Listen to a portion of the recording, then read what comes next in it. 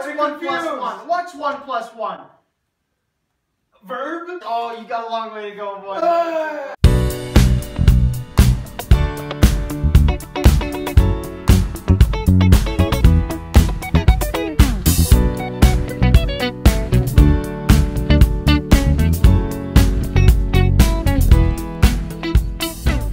Hello, folks. This is Jay Limbo with TechTube Newscast. This is our special guest, Noah Schmidt. I hope that you guys are going to be satisfied with Season 3. I'm telling you, it's going to be a heck of a lot better than the last 2 seasons. I am hoping not to make as much of a fool of myself. Our first story today is about, iPhone 7.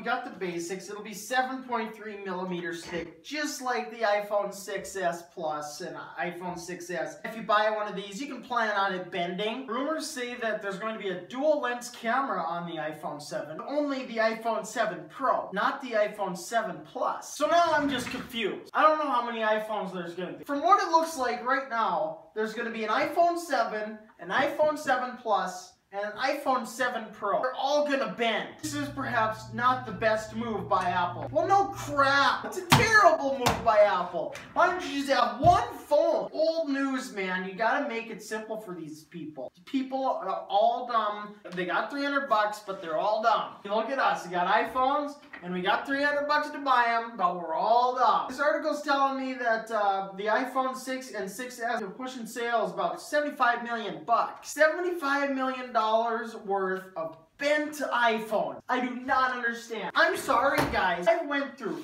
4 iPhone 6 Plus. Every single one of them has bent. I mean, just like this notepad. This notepad, you know how much it's cost me? $5. It's kind of like, oh, I guess it is arcade pride. Why can't they just stay straight?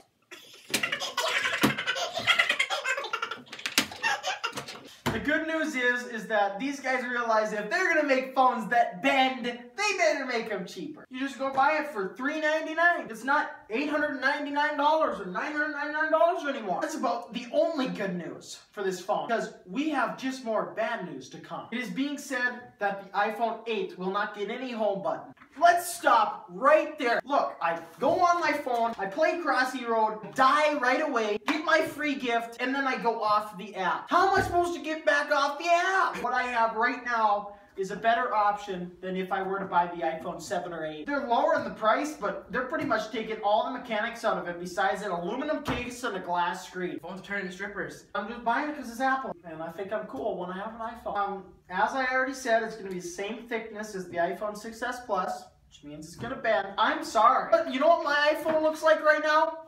Apple plans to eliminate the headphone jack. If you eliminate the headphone jack, how are people going to listen to their dang music?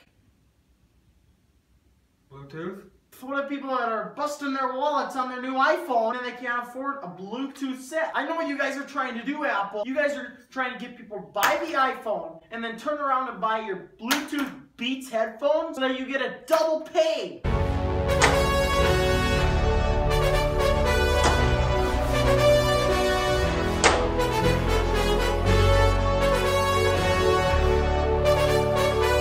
Like you guys must have been just hammered when you were designing this thing. The second story we have for you guys today is about the Apple Watch. Yeah, Noah has an Apple Watch. Do you have it on?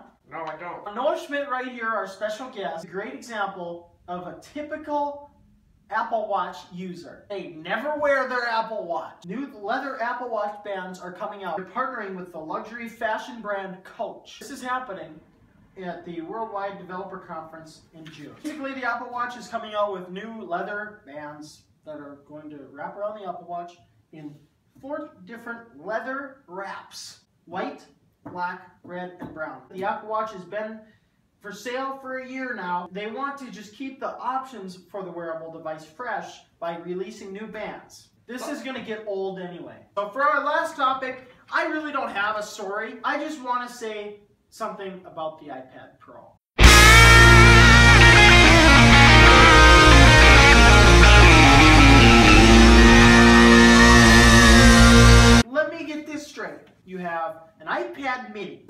Basically, just a little bit bigger than the iPhone 6 Plus. So then you keep making the bigger iPad, and then you make a bigger iPad that does the same thing as the smaller iPad. Who's gonna buy the bigger iPad? That's what I'd like to know. If anybody can tell me what the purpose of the iPad Pro is, I'd greatly appreciate it, and please comment below the video. Thank you everyone for watching, and I hope you enjoyed this video, and I hope you enjoyed our special guest, the best one yet. Anyway guys, thank you for watching. The links for the stories will be below the video.